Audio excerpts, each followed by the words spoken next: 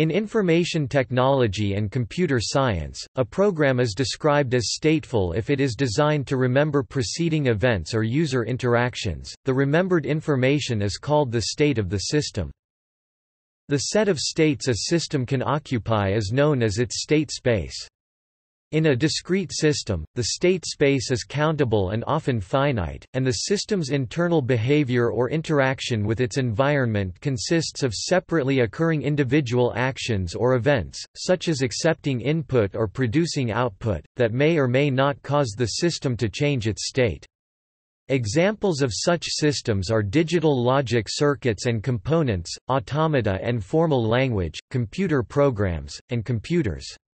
The output of a digital circuit or computer program at any time is completely determined by its current inputs and its state.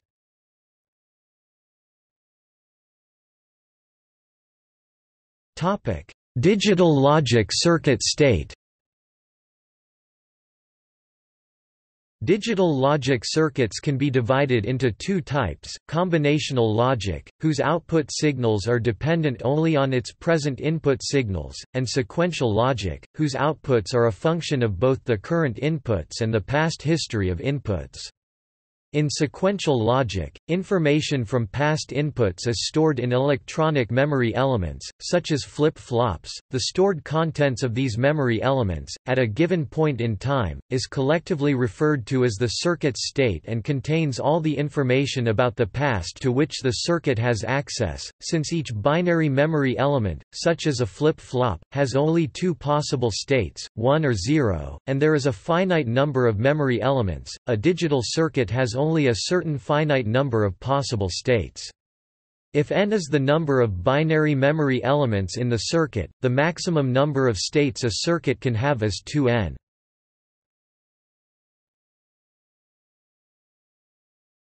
Topic: Program state. Similarly, a computer program stores data in variables, which represent storage locations in the computer's memory. The contents of these memory locations, at any given point in the program's execution, is called the program's state. A more specialized definition of state is used for computer programs that operate serially or sequentially on streams of data, such as parsers, firewalls, communication protocols, and encryption. Serial programs operate on the incoming data characters or packets sequentially, one at a time.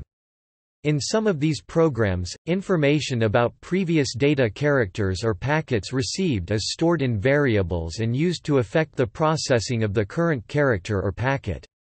This is called a stateful protocol, and the data carried over from the previous processing cycle is called the state. In others, the program has no information about the previous data stream and starts fresh with each data input. This is called a stateless protocol.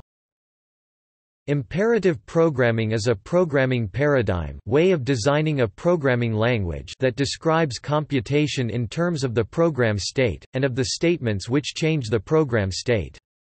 In declarative programming languages, the program describes the desired results and doesn't specify changes to the state directly.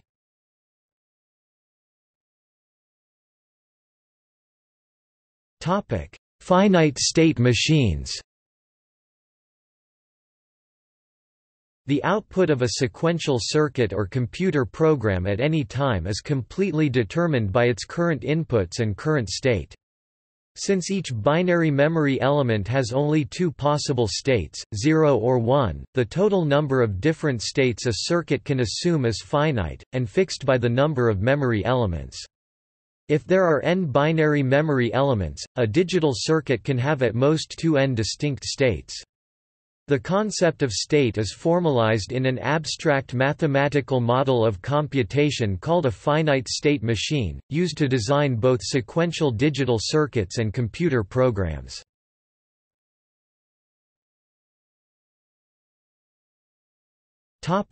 Examples. An example of an everyday device that has a state is a television set. To change the channel of a TV, the user usually presses a channel up or channel down button on the remote control, which sends a coded message to the set. In order to calculate the new channel that the user desires, the digital tuner in the television must have stored in it the number of the current channel it is on. It then adds 1 or subtracts 1 from this number to get the number for the new channel, and adjusts the TV to receive that channel. This new number is then stored as the current channel. Similarly, the television also stores a number that controls the level of volume produced by the speaker. Pressing the volume up or volume down buttons increments or decrements this number, setting a new level of volume. Both the current channel and current volume numbers are part of the TV's state. They are stored in non-volatile memory, which preserves the information when the TV is turned off, so when it is turned on again the TV will return to its previous station and volume level. As another example, the state of a microprocessor is the contents of all the memory elements in it, the accumulators, storage registers, data caches, and flags. When computers such as laptops go into a hibernation mode to save energy by shutting down the processor, the state of the processor is stored on the computer's hard disk, so it can be restored when the computer comes out of hibernation, and the processor can take up operations where it left off.